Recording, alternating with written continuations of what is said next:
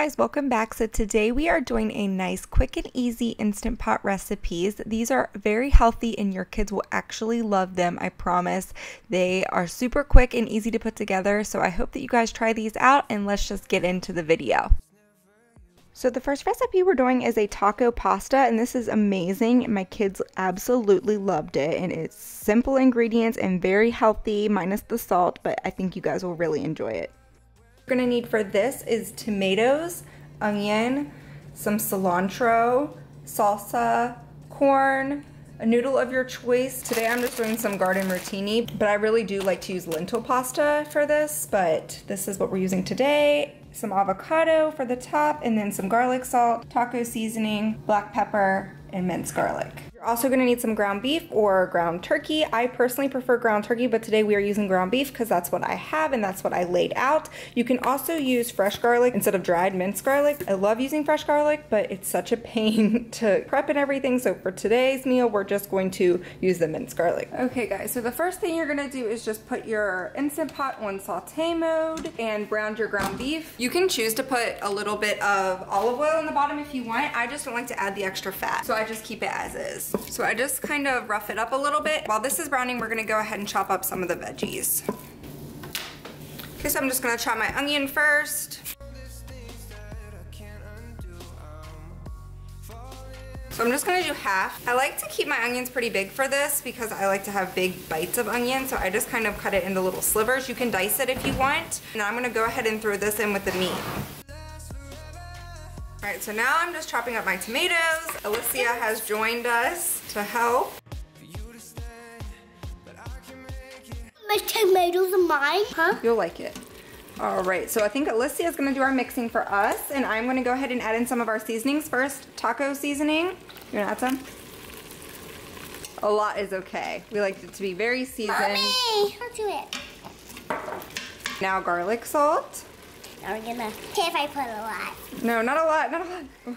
Oh my goodness, it'll be salty and garlicky, that's for sure. And then some minced garlic. All right, so now we're just adding in some corn. 2 cups of water. So we're gonna mix it really good. 1 cup of salsa. So it's gonna get really mixy up, right? And then finally just add your pasta. I'm gonna do about half of this bag.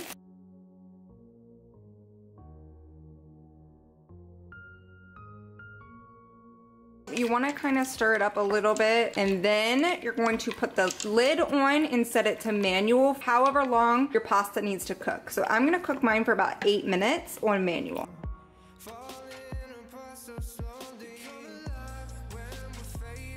So I just have the Instant Pot set on manual, and I have it set for 8 minutes, so it'll do its thing. All right, so first I'm just gonna cut up some cilantro. I'm just gonna throw this in right when it's done. I don't like to cook it with it. You can cut this up however you like. I just kind of dice it. If you are too rough with it, then it will taste kind of bitter. So I'm just gonna put this aside. My kids and I love avocados. Derek is not a fan, but we eat a lot of avocados. You can also leave the corn kind of cold if you wanted to and put it on top. You can also add beans. Like, we're not huge bean people and we're having beans later in the week, so I figured that we would just leave the beans out on this one. And then I just use a spoon. I don't have a clean big spoon, so I'm gonna use one of the kids' spoons. Hopefully it'll work out okay. Probably not, knowing my luck. Yeah, definitely could have waited for this avocado to ripen a little bit, but we wanted to have this tonight, so. Does anybody else feel like you wait forever for your avocados to get ready and then they go bad so fast? Like, cause same. All right, so right as soon as I got done cutting up the cilantro and avocado, it was up to pressure and started counting down. What's nice about using saute mode before is it kind of already heats it up, so it's easier to get up to pressure. It's also really nice to just saute your meat and stuff right in the pot because it's one pot and you only have to clean one thing. I love my Instant Pot. I use it all the time.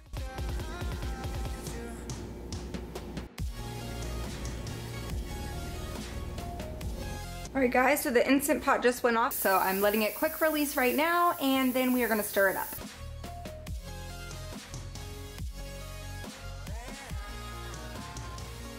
Alrighty guys, it's looking marvelous.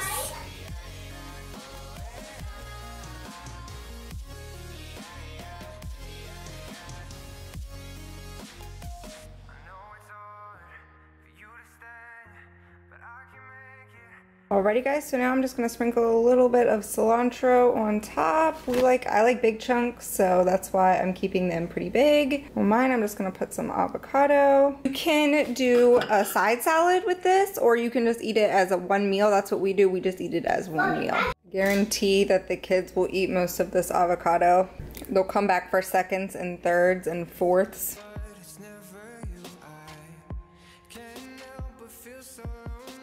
Alright, and then for the last step, I just added some cracked black pepper, and this is dinner. Yum! It's a super easy recipe and gets thrown together. It's done in less than an hour. It's awesome. Is it good? Yeah.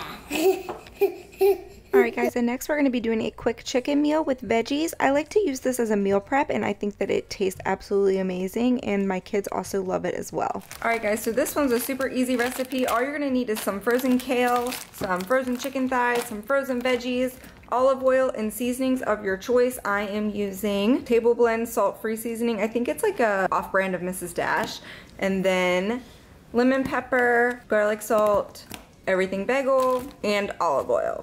So we are gonna be cooking this. This is so easy. Literally, you throw everything in, frozen. It's amazing. Such a time saver, such a dump and go. It's awesome. I really wanted to do another cuisine type of meal, but a lot of people are asking me how I do my meal prepping. So I wanted to do a quick and easy meal prep for you if you are like a working mom or you just need stuff really fast.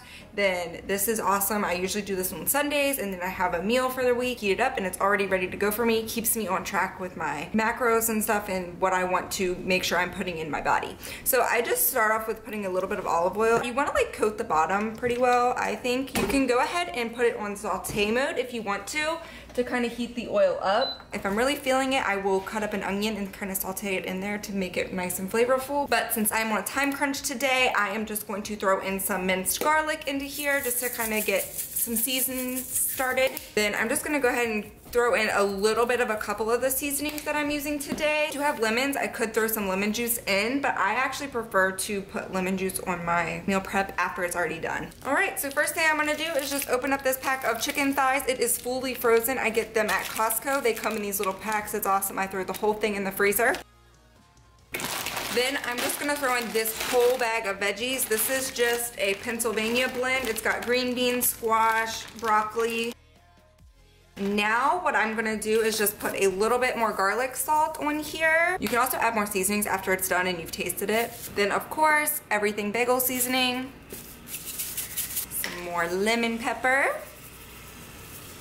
I just like to season it up pretty good. Then I am just gonna add in a little bit of chicken stock in here. Sorry, I did not mention that in the ingredients list, but you can also just add water. That's completely fine too. But I have some in the fridge that I need to use up, so I'm gonna add in this. Now I'm just gonna put my frozen kale on top. I buy my kale in like the big things, and then before it goes bad, I just stick whatever I haven't used yet in the freezer, so I use them for meals like this. Kale is awesome because I think it's very filling, and it also has a lot of vitamins and minerals in it that you miss in everyday meals. So I like to sneak it in all my recipes and smoothies and things like that. Alrighty, so I just stuck my lid on, and for anybody who doesn't know, if you have your Instant Pot on saute mode and you want to put it onto manual, all you have to do is hit cancel if you didn't already know that. And then I'm just going to put manual, and I'm going to go up to 15 minutes. Let's do 16. Why not?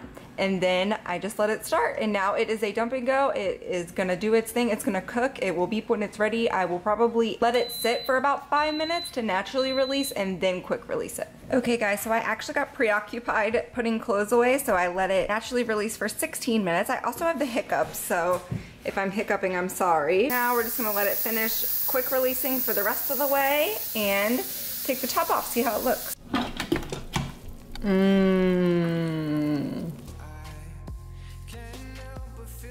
All right, and you can see the chicken too. There is a lot of juice in this, but that's also because I added that extra chicken broth in. I usually do this for like a meal prep or something, and it is amazing, and it's already all done.